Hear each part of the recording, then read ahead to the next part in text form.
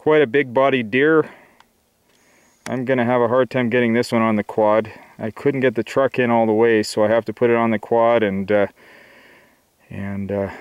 travel out to the truck there for a short ways, and then I've got to do some skinning here. So I'm gonna be having a little bit of work ahead of me here.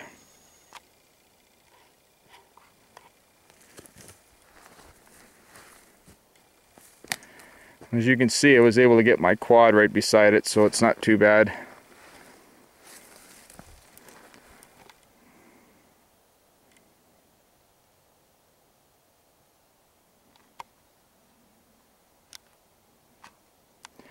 Now I'm a pretty happy boy right now.